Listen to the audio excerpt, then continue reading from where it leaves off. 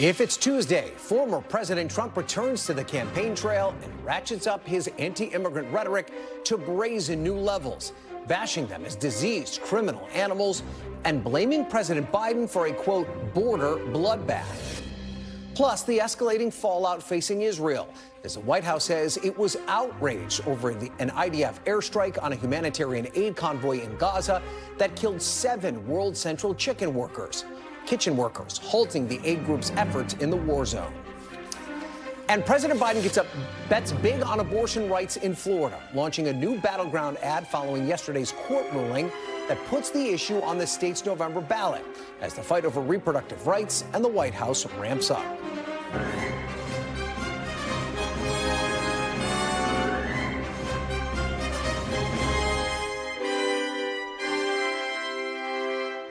Hello and welcome to Meet the Press Now. I'm Ryan Nobles in Washington. Former President Donald Trump is back to campaigning after a couple of weeks off the trail and wasting no time in deploying some of the darkest and most incendiary rhetoric we've seen from him on the stump.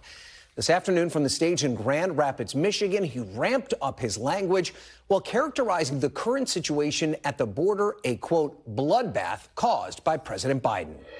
I stand before you today to declare that Joe Biden's border bloodbath. It's a border bloodbath, and it's destroying our country. It's a very bad thing happening. The Democrats say, please don't call them animals. They're humans. I said, no, they're not humans. They're not humans. They're animals. Not one more innocent life should be lost to Biden migrant crime. The first step to restoring safety in America is to fire crooked Joe Biden, get him out November 5th. We don't want them coming into our country with contagious diseases, and they haven't.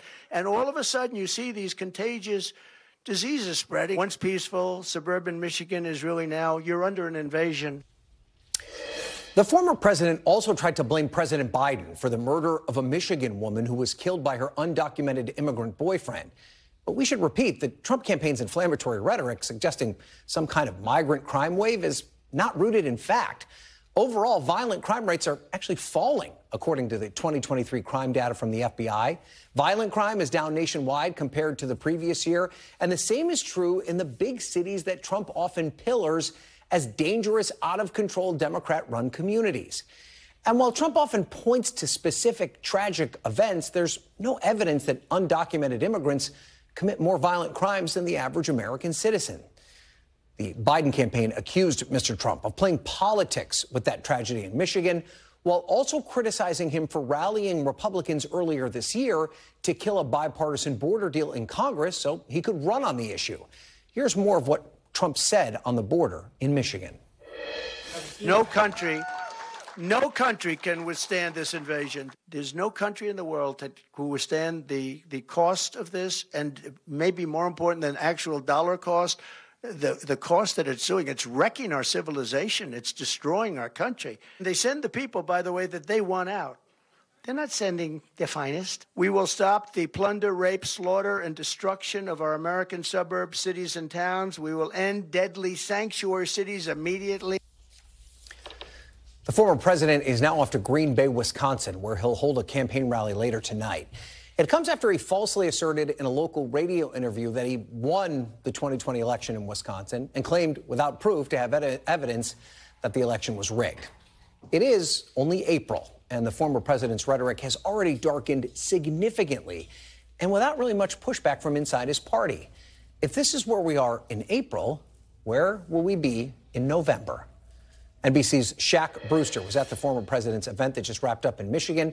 Also with me on set is NBC's Garrett Haake, who follows the Trump campaign for us. So, Shaq, you are there on the ground. I mean, how was Donald Trump's language received today in Michigan? Well, Ryan, this was an invitation-only crowd. So you had and saw elected officials, you saw members of law enforcement, you saw Republican Party leaders. So you heard a lot of applause. You saw people nodding as you heard the former president step up and continue the rhetoric that we've been hearing for a long time. And you see it behind me in the shot. You see it says, "Stop Biden's border bloodbath." The former president leaned into that controversial phrase that has been front of mind for many people for a couple of weeks now since he first used it. He made a nod to the fact fact that people were upset by it before. So he's really leaning into the controversy that this has caused. So the folks in the room, they have definitely shown that this is something they wanted to hear and leaned into that messaging. But really, in places like Michigan, specifically here in Kent County, the question is not how the people in the room respond and react. It's really how the people outside of the room react. What do they hear? Kent County is one of those counties that Donald Trump won in 2016. Joe Biden flipped it in 2020. And I spoke to people. We knew this messaging was coming up. I spoke to people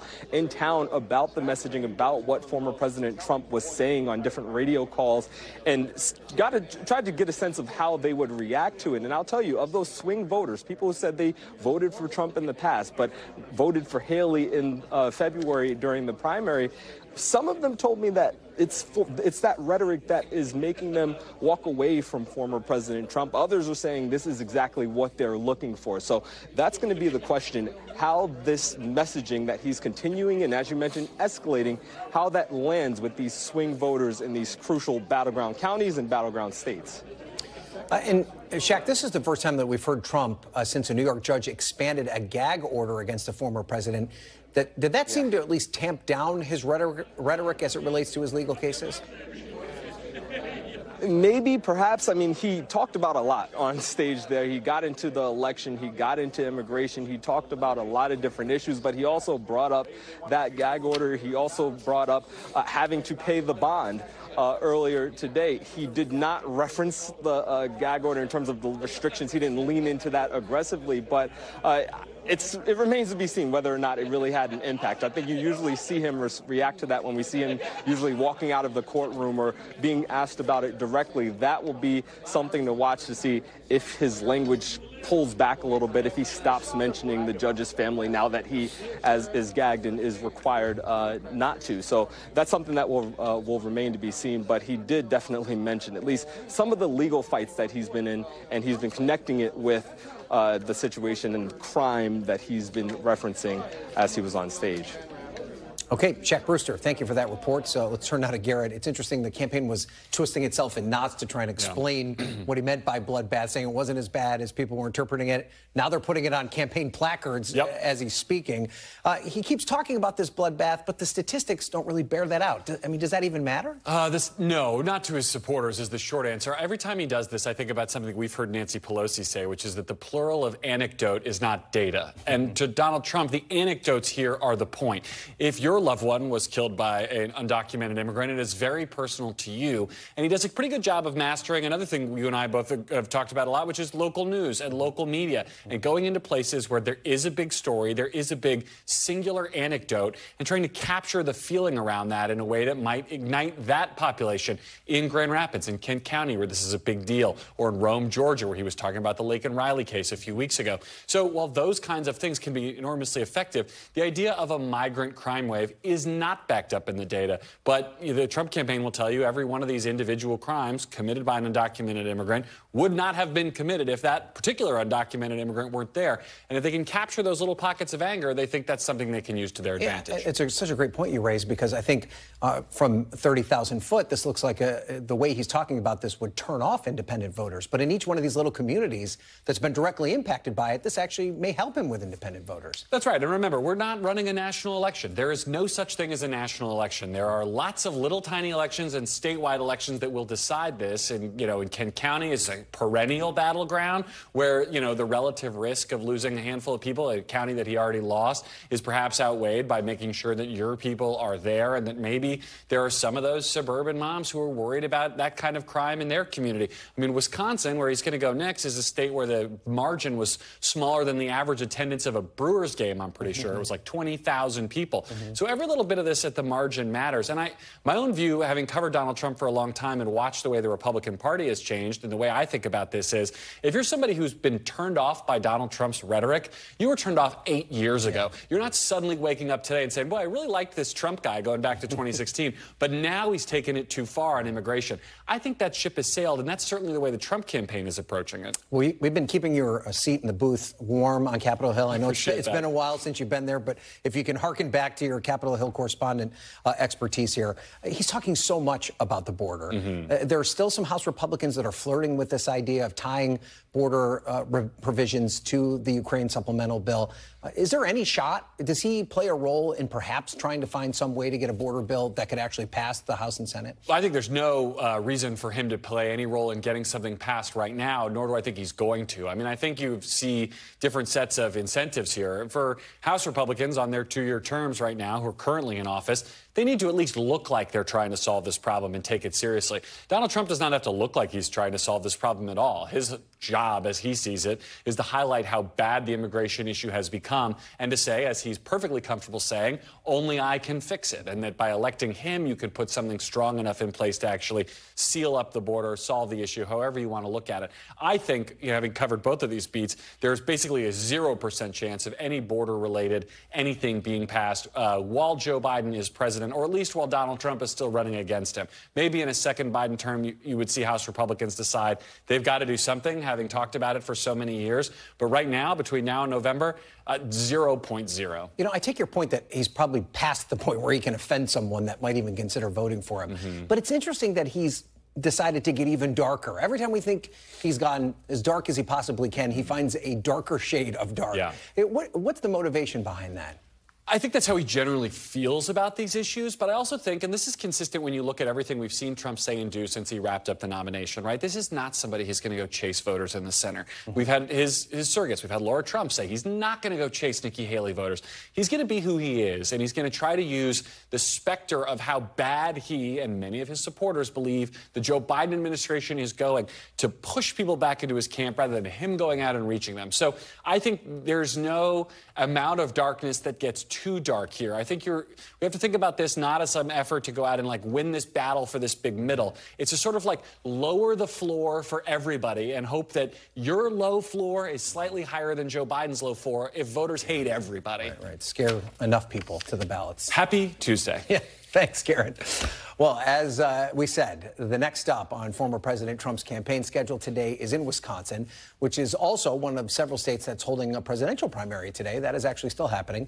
Mr. Trump will be holding a rally in Green Bay in a couple of hours, as the Republican Party there and other key swing states are hoping to encourage their voters to change the way they vote, trying to encourage voting by mail, something that's become a significant advantage for Democrats in recent years.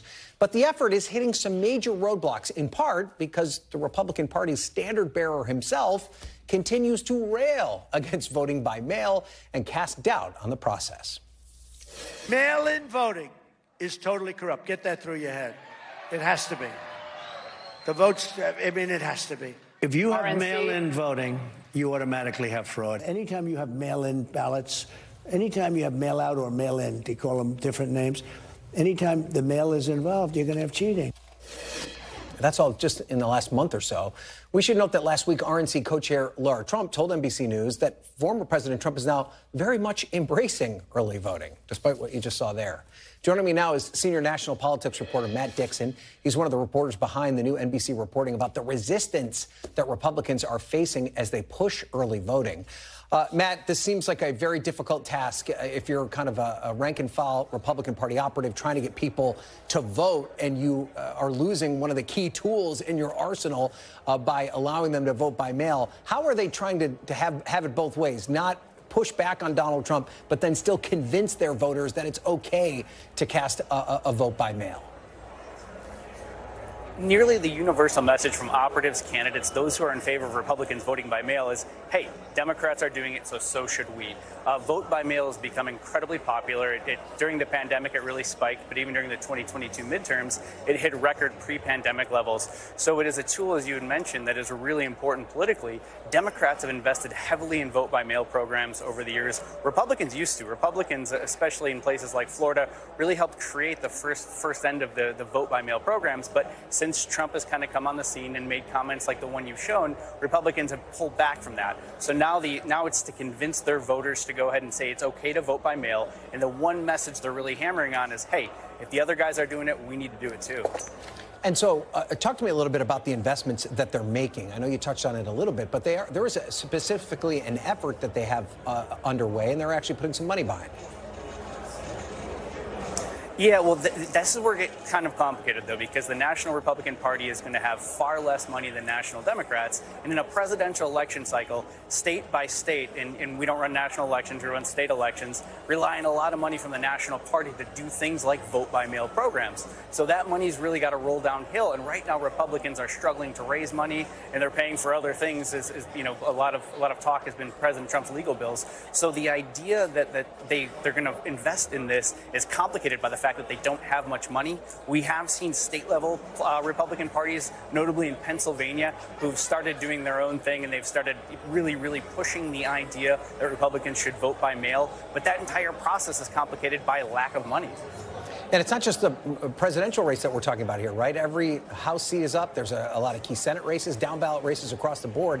If you're a Republican right now, you need people to vote by mail, right?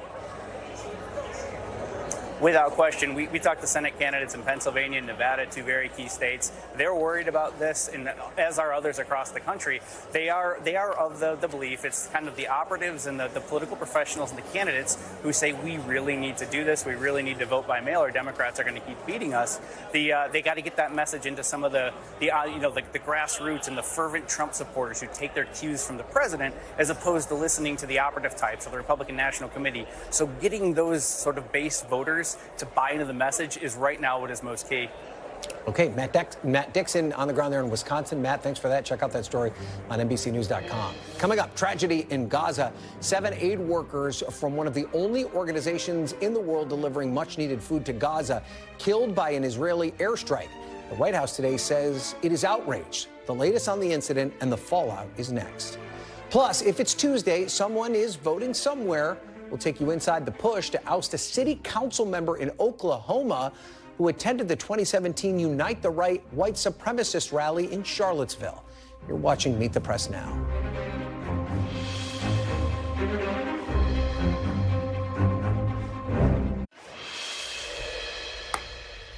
Welcome back. 7 aid workers with the World Central Kitchen, including one U.S.-Canadian dual citizen, were tragically killed by an Israeli strike today, raising serious concerns about how Israel is conducting its military operations and threatening to make an already dire humanitarian situation in Gaza even worse.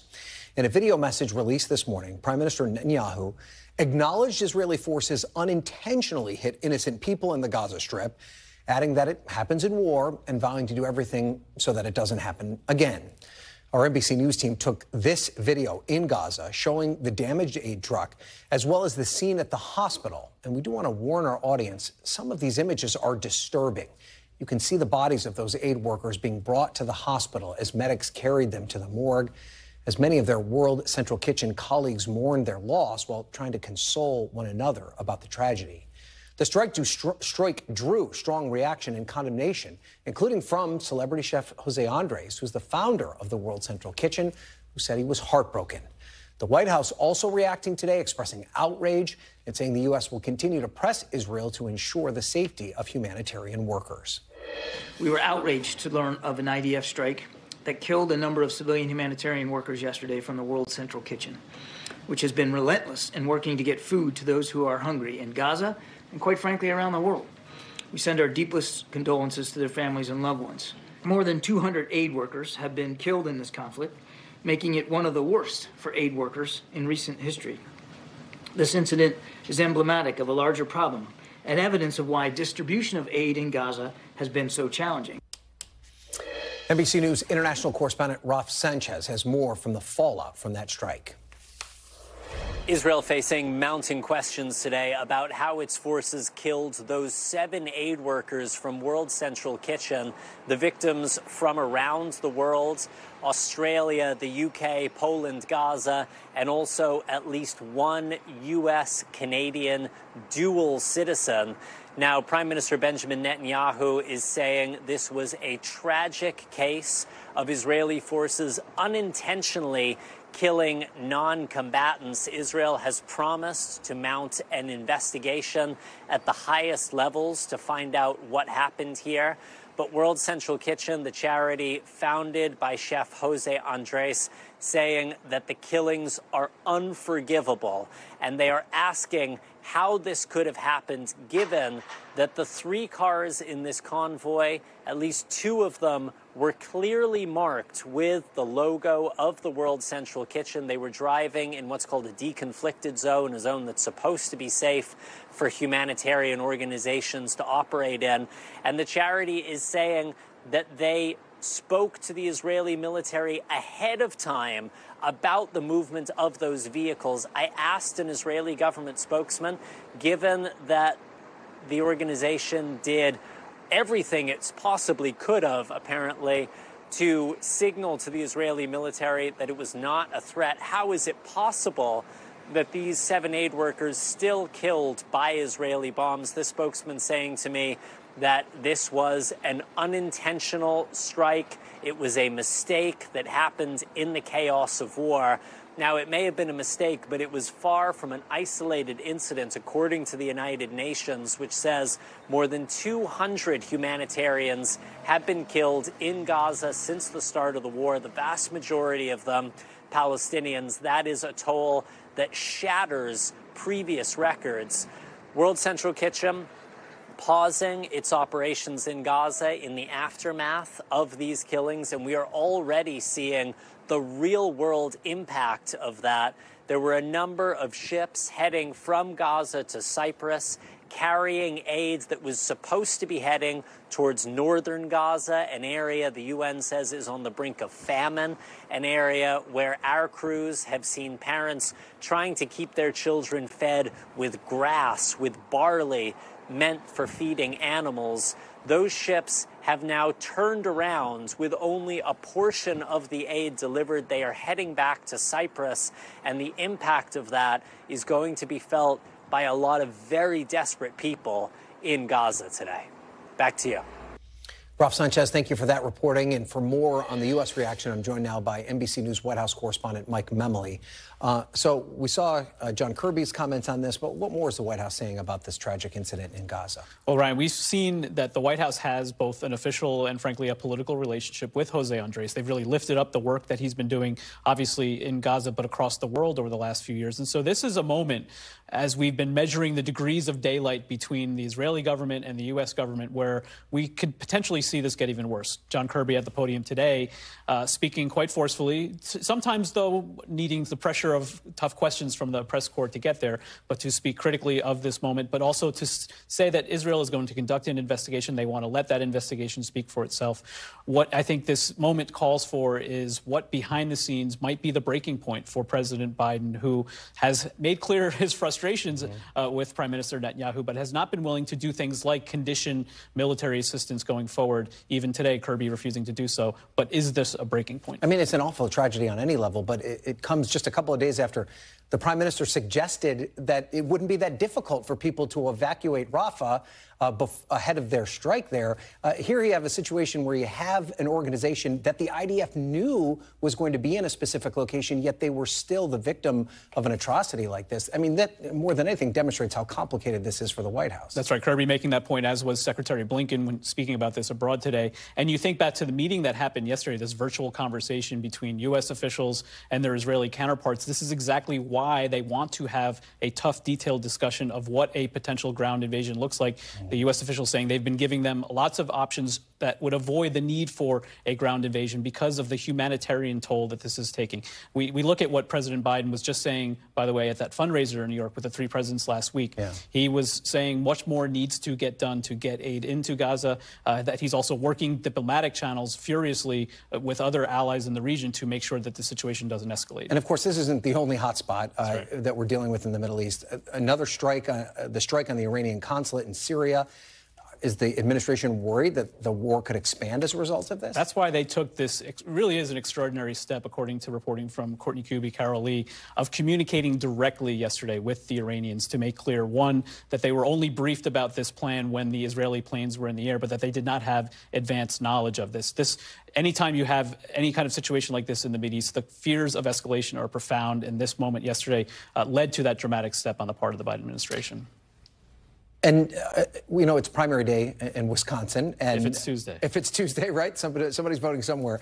President Biden, once again, facing an uninstructed movement. So this is basically a protest vote against him in Wisconsin. This is another in a series of these that have happened. They've kind of brushed them off. They've said they're trying to listen to these folks that are upset. How worried are they that this is a bigger problem? I was speaking to a campaign official today who said they feel like March went as good as they could expect. You start with the State of the Union address. You go through that campaign blitz. He went through all the battleground states. They have been, though, closely monitoring these uncommitted votes, some version of them in several different states. Minnesota, of course, was the biggest, about 18%. Michigan was the real shocker to put it on the map with 100,000 votes. Wisconsin is where they have, I think the organizers of this effort have put in their biggest effort. And Wisconsin is important, again, as a potential battleground state this November. So the Biden campaign very much looking closely at this. And it's why you also see it in the White House schedule today. Typically, in the last years, we've seen a big reception around Ramadan, an iftar dinner. That is dramatically scaled down at the White House this year. Okay. Mike Memley, thank you for your reporting. We appreciate it. Let's turn now to Baltimore, where crews appear to be making progress in their efforts to clear the Patapsco River after last week's bridge collapse. Maryland Governor Wes Moore says 2 temporary channels have now been opened to allow commercial traffic into the river. The governor, though, cautioned that it will be a while before things are back to normal in Baltimore.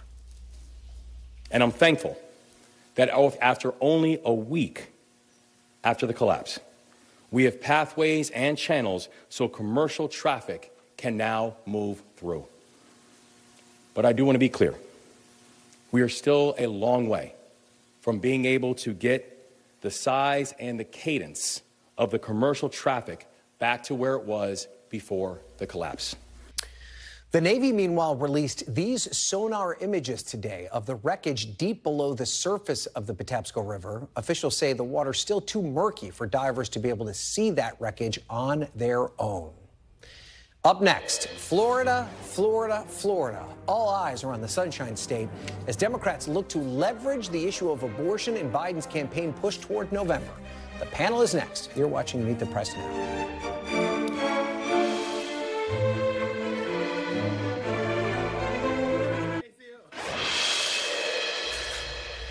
Welcome back. The Biden campaign is now saying it can win Florida in November, despite the state trending Republican in recent years. It comes after the Florida Supreme Court paved the way for a 6-week abortion ban to take effect in the state, while also ruling that the issue will be on the ballot this November.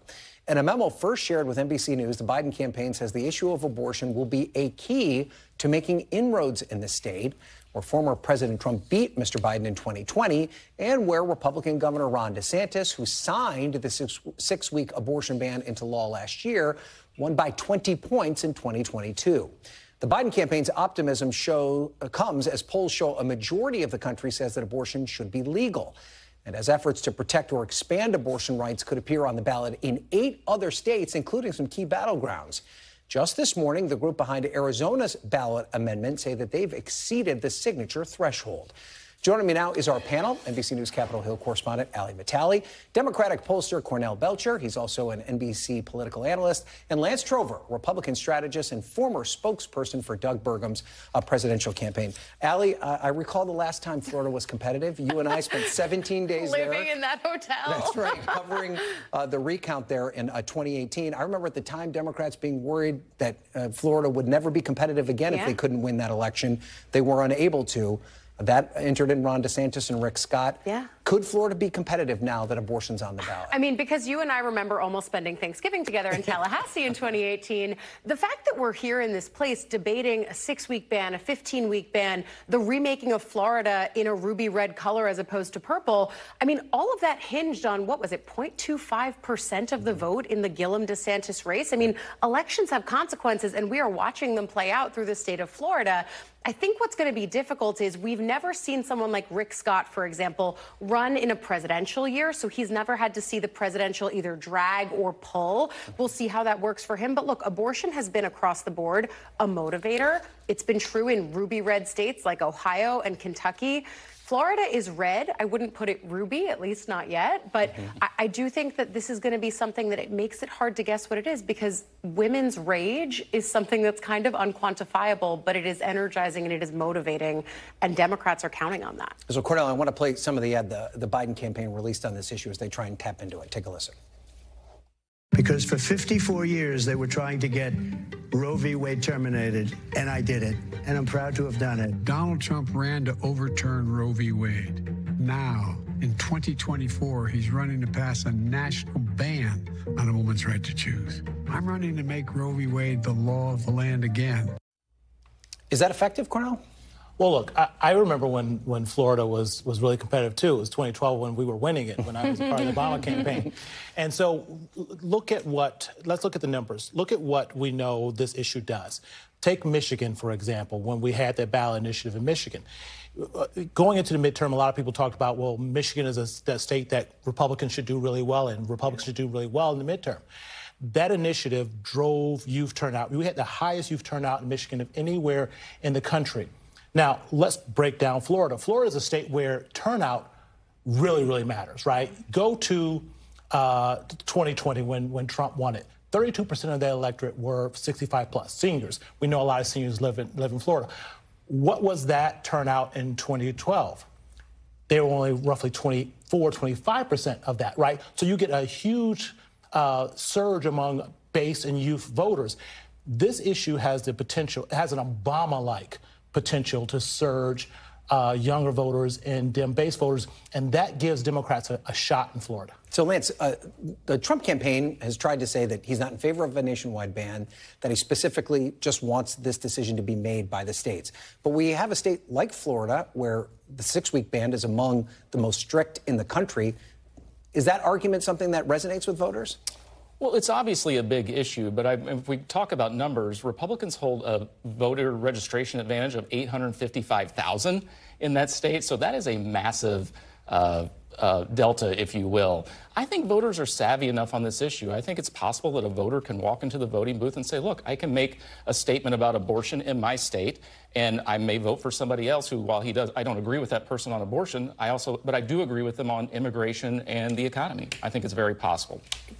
Just two things. First, you and I both know this, and I think all of us here too. Democrats have sort of like let the entire party atrophy in the state of Florida over the course of the last 8 years. So they're kind of building from nothing. The idea that it's winnable is tough. But I also think, and you brought up Michigan, this week they repealed surrogacy bans in the state, which on its face, to a casual viewer, might have nothing to do with the abortion debate. But it all falls under the reproductive health care and freedoms umbrella. And I think that voters are very tuned into that in those swing states like Michigan, where Gretchen Whitmer is trying to build on what she's done, but then also in states like Florida, where they're trying to draw a real contrast between 6-week ban DeSantis and 24-week amendment that they're trying to put into their constitution. I mean, these are real contrasts that voters are very aware of what each side stands for, and now they just get to choose. And it's very fair. I mean, tactically, look, Florida's a country. Right? Yeah. Same with Texas, yeah. Texas is a country, so the ideal, so yes, it takes an awful lot of money.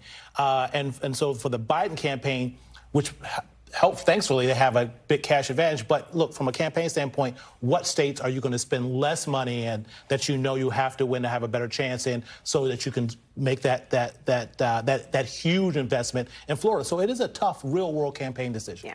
So Republicans probably don't want to talk about abortion, but Lance, they do want to talk about immigration. And it seems as though President Trump brings that up every opportunity that he has, talking about it again today, now using the term bloodbath on these campaign placards.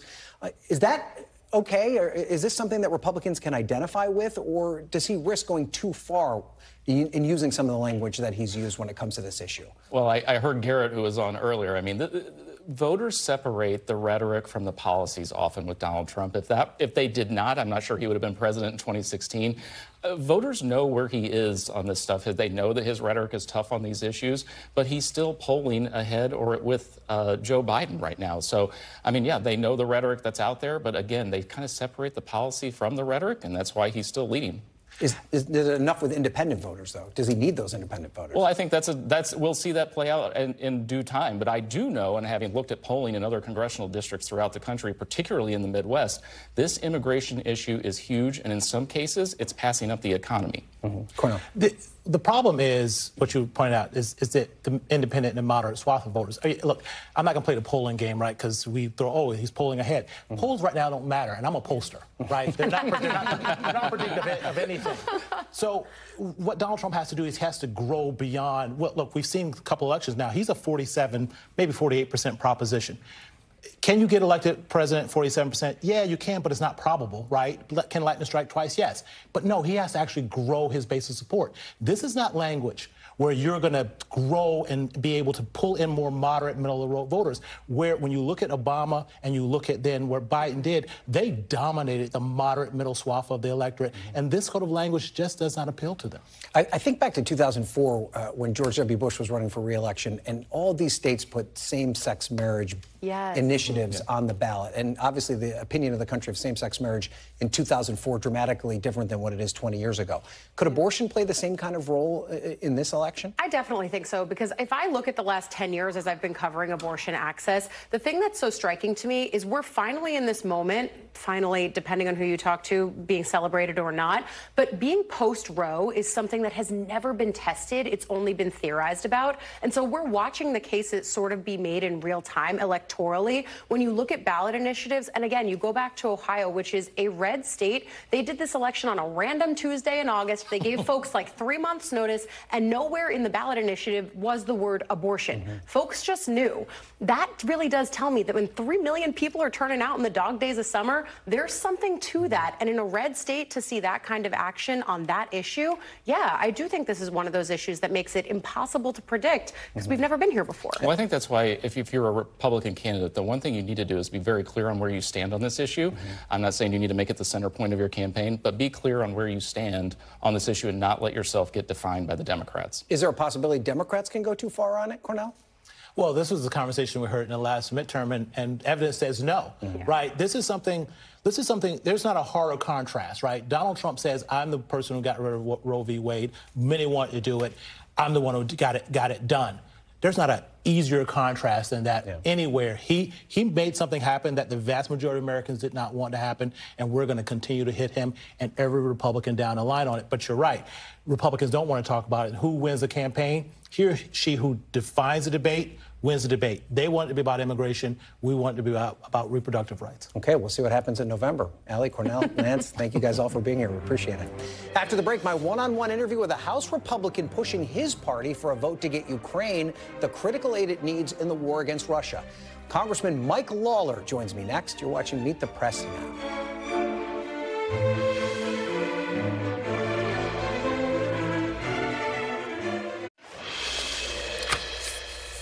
Welcome back. The prospects of Ukraine aid remain murky in the House. Speaker Johnson this weekend seemed to float that a new Ukraine bill that would be that would loan Ukraine money from seized Russian assets and also contain changes to U.S. energy policy. The Senate's already passed a bill that contains assistance to Ukraine, Israel, and Taiwan that has bipartisan support in the House.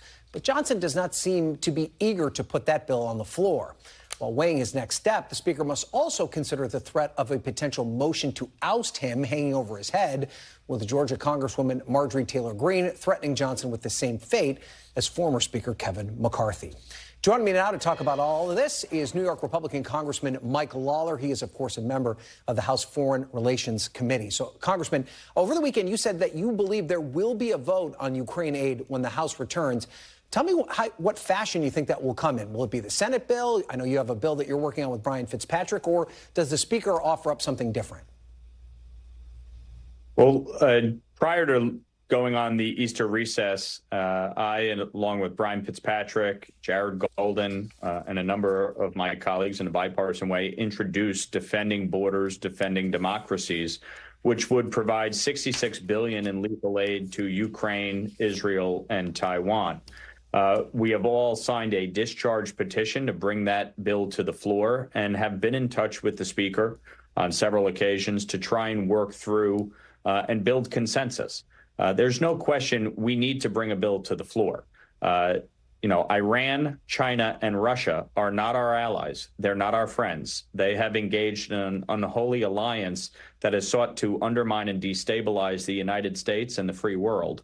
And we need to support our allies in this time of need. So I am hopeful that the Speaker will bring a bill to the floor. Ideally, it would be one that includes, aid for Israel, Ukraine, and Taiwan, as well as border provisions, including Title 42 and Remain in Mexico, which is the bill that we have outlined. But we all have to find compromise here. We're in a divided government, and we need to negotiate. The Speaker ultimately is going to be the decider in what legislation comes to the floor. But my hope is that we get a vote on legislation as soon as we get back. It seems as though that the Speaker's been pretty guarded in his feelings about this, just kind of hinting without specifics about what type of bill he might support. He talked about this possibility of a loan, the idea of leveraging their natural gas reserves. Have you specifically talked to the Speaker about what his plans are for Ukraine? Do you know of anybody else that spoke to the Speaker about it? Or is this not a conversation you'll have until you return next week? No, there's been lots of conversations over the last few weeks. Obviously, the issue of a loan has come up, as well as the Repo Act, which would use seized Russian assets to help pay for some of the aid to Ukraine, which, in and of itself, I have no qualms about. With respect to energy, look, this is critical. Iran is the greatest state sponsor of terror. Over the last 3 years, Iranian petroleum sales have increased by $88 billion. Certainly, we don't want other countries reliant on Russian or Iranian gas and oil. So that is something from a national security standpoint we do have to deal with realistically. It's why I introduced the SHIP Act, which would implement secondary sanctions on the purchaser of Iranian petroleum, the greatest purchaser of which is China.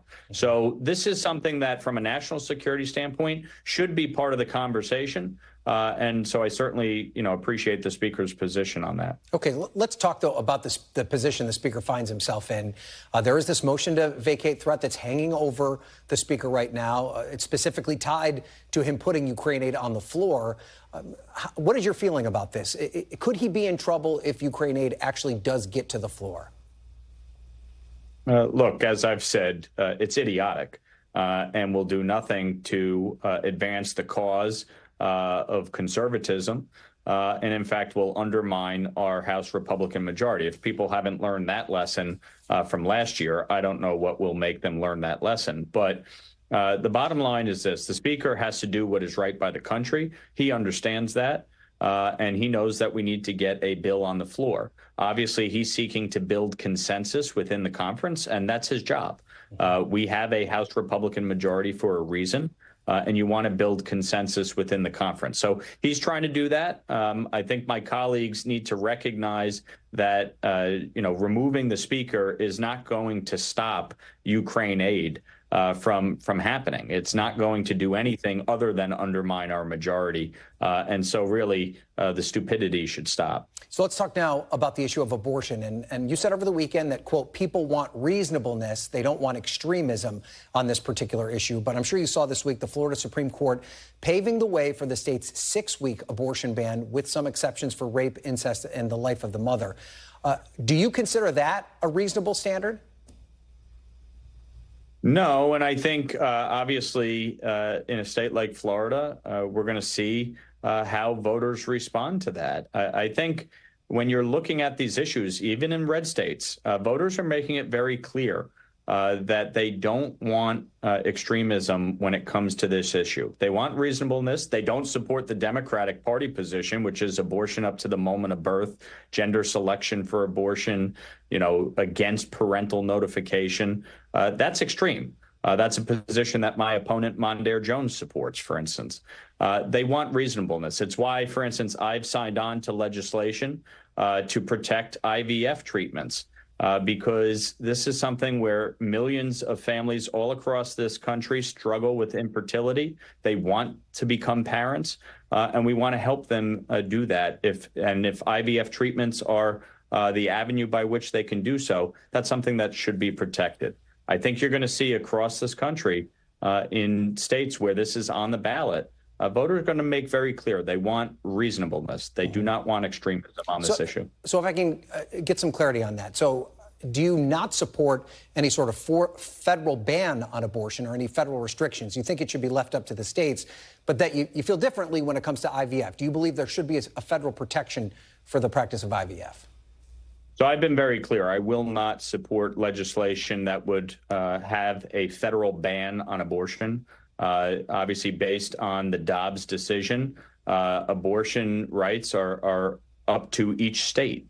And so states are making that determination, and with it, the voters are making determinations in those states, whether it's on the ballot or with respect to their representatives in the state legislature. I do believe, look, we want to promote a culture of life, certainly, and we want to help people with critical medical treatments that would help ensure that we have the right to become parents, to have children, and that's what the IVF protections are there for. And so I have signed on to legislation to do that. The Alabama court, I believe, was wrong in deciding it the way that they did. The legislature there acted, but we want to make sure that IVF treatments are protected nationwide. And that's why I've signed on to legislation to do that. Okay, Congressman Mike Lawler, we packed in a lot. We appreciate it, sir. Thank you for being here. Thanks for having me. Still to come, meet the Oklahoma City Council member who's facing a recall election today over his ties to white nationalism. We're on the ground in Enid, Oklahoma next. You're watching Meet the Press Now.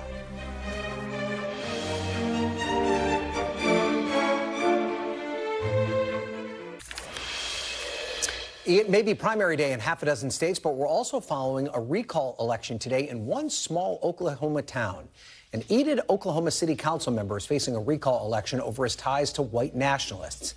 Pictures reveal that the council member, Judd Blevins, was part of the Unite the Right march in Charlottesville in 2017. NBC News' Brandy Zaransky tried to get some answers from Blevins about his past conduct following a recent city council meeting. You were a leader in an Oklahoma chapter of a white nationalist organization, and I want to know if you have any explanation to that. No. Then why did you march and unite the right? Why did you hold a tiki torch? And Brandy Zaransky joins me now. So, Brandy, explain to us who Judd Blevins is.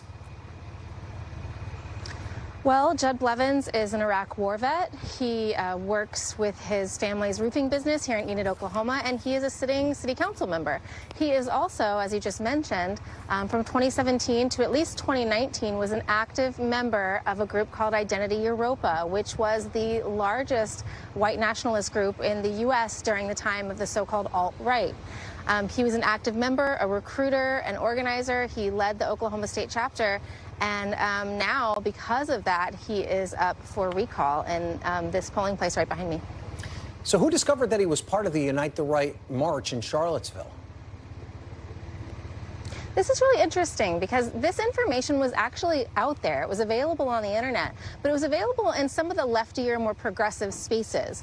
And people in Enid generally are pretty conservative folks. So there are some progressive people in Enid, and they were the ones who found this information, and they took it to city council meetings. They organized protests. They did not let it go. And this has happened for about a year now, where they have just not let this thing go. They've gone to city council meetings and sort of taken over public comment, reading his secret messages on secret white supremacist forums, showing pictures of him at the Unite the Right rally. And these folks are called the Enid Social Justice Committee. So these are really the people who are responsible for this recall today. They went and got signatures, and they filed the recall petition. And it seems as though even Eden's mayor seems to be opposed to Blevins keeping his job. What did he tell you? Yeah, the mayor, and it should be stated, is a conservative Republican himself. A lot of conservative Republicans, now that they know this information, are really drawing a line and in some ways finding ways to unify with some of the most progressive citizens here. And the mayor told me last month when we met that he had talked to Mr. Blevins and asked him straight up about his white nationalist ties, because Blevins had always sort of skirted the issue, said, I'm against racism, but not specifically addressed those ties. But he did did in a private meeting with the mayor. The mayor told us about it. And further, the mayor expressed concern that Blevins is still associated with this group. He is concerned that he's associated with other white nationalists that have moved on into other groups who may be contributing to his campaign or helping him in some other way. A lot of white nationalist groups during this whole chaos have been talking about Judd Blevins, suggesting that their members reach out to the mayor, reach out to city council members and the local paper to try to influence the recall election. And do you have any sense of how it's going to turn out? I know you've been at that polling place all day, and there's probably not a lot of polling, but is there a general vibe as to how today could go? Not a lot of polling. This is a very small race, right, with very big implications. But we've been standing outside this polling place all day. We've talked to dozens of people, and the vibe that I get from people who are willing to talk to us is that they didn't know, but now that they do, are ready to make a different choice. Okay. Randy Zadrazi, thank you so much for reporting. We appreciate that. And we'll be back tomorrow with more Meet the Press Now. But the news continues with Hallie Jackson right now. Thanks for watching. Stay updated about breaking news and top stories on the NBC News app or follow us on social media.